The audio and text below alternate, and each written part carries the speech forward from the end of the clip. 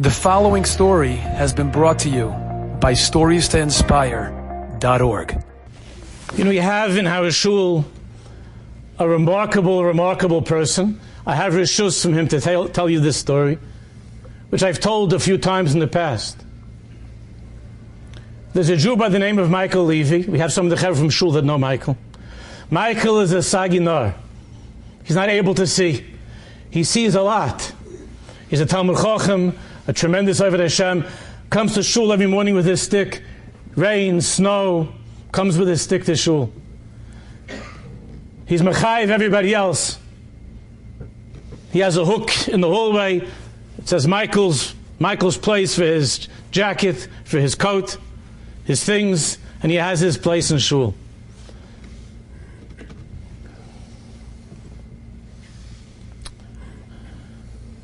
He's an inspiration to all of us in Eish Kodesh.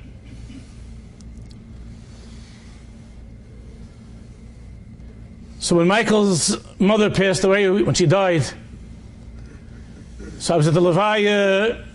It was in New Jersey, I think a place called Bradley Beach. There's such a mokum, as I recall. And by the Levaya, Michael said over a story about his mother. Listen, Chaver, listen to this.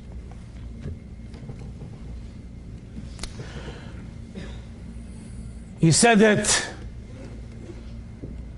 he was raised in a home, it was not a religious home, and the other children in the public school, he went to public school, and the other children would take their bikes, or they lived close enough they would walk to school. And Michael wanted more than anything to be able to walk to school on his own.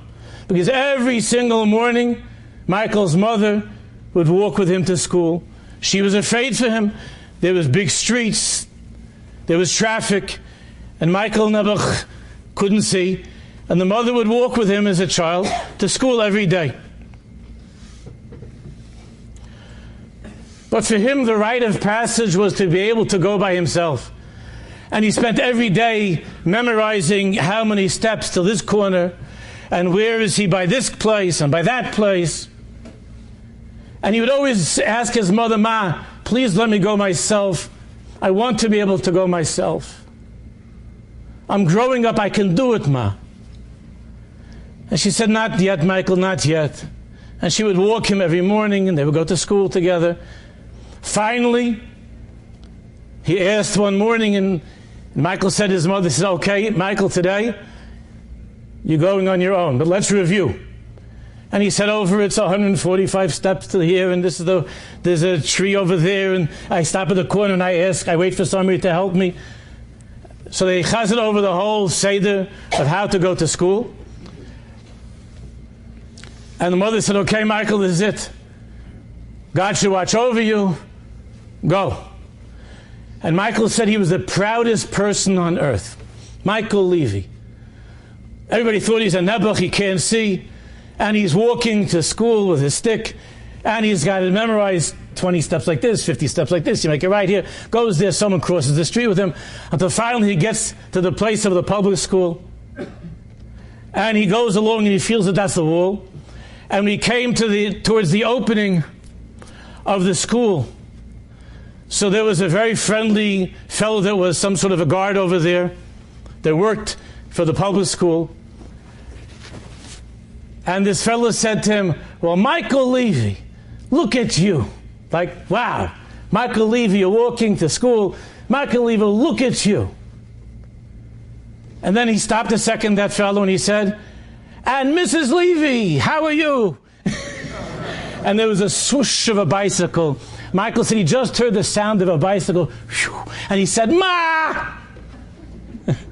And she disappeared, Mrs. Levy.